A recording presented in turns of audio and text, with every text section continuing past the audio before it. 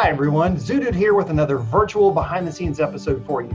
Today we're slithering into the herpetarium to talk about the difference between venomous and non-venomous snakes.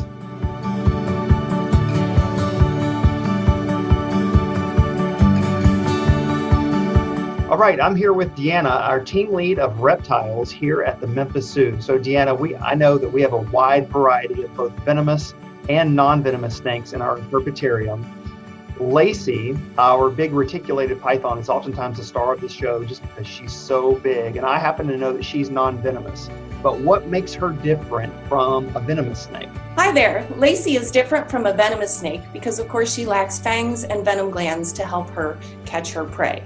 Instead, she has several rows of long, sharp, needle-like teeth and a strong, muscular body, both of which help her catch her prey. Okay. So when it comes to physical traits, what's the best way to tell the difference between venomous and non-venomous snakes? Well, a lot of us have heard that you can tell the difference between a venomous and a non-venomous snake, either by the shape of its head or the shape of its pupils. Unfortunately, neither one of those is actually true. Most snakes have flexible jaws, and this allows them to actually flatten their heads out and make them look a bit more triangular if they feel like they're in danger.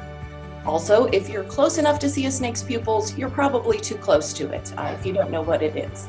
So the best thing to do visually, if you're looking at a snake and you don't know what it is, the best way to tell if it's venomous is actually based on its pattern. So do venomous and non-venomous snakes catch and eat their prey differently? Yes, they certainly do. So venomous snakes have the advantage of having venom and fangs. So they will strike a prey item once and then actually release it. They'll wait for that venom to take effect. Once the prey is immobilized, they'll then go ahead and eat it. Most non-venomous snakes are actually going to be constrictors, so they're going to bite onto their prey and hold it, and then immediately wrap their body coils around it a couple of times and give it a good tight squeeze.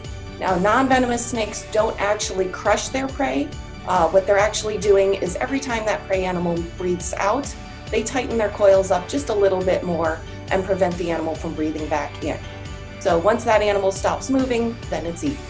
All right, so Deanna, as you know, we get a lot of snake questions here at the zoo, both phone calls and in person. So what should someone do if they encounter a snake in their backyard or at the park? What should they do? That is a great question. The thing that we always advise people to do if you encounter a wild snake, especially if you don't know what it is just to leave it alone. By approaching the snake for any reason, you're just putting yourself and the snake into more danger. It's important also to remember that snakes are just not aggressive towards humans. None of them eat humans. So they're a little bit more afraid of you than you are of them.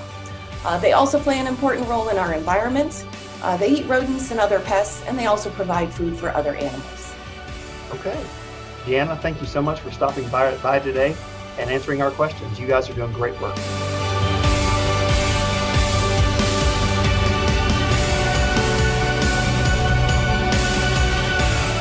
Thanks to Deanna for spending some time educating us about the animals that she and her team care for. We hope you'll continue to follow us across all social media channels as we continue to bring the zoo to you. We'll see you soon.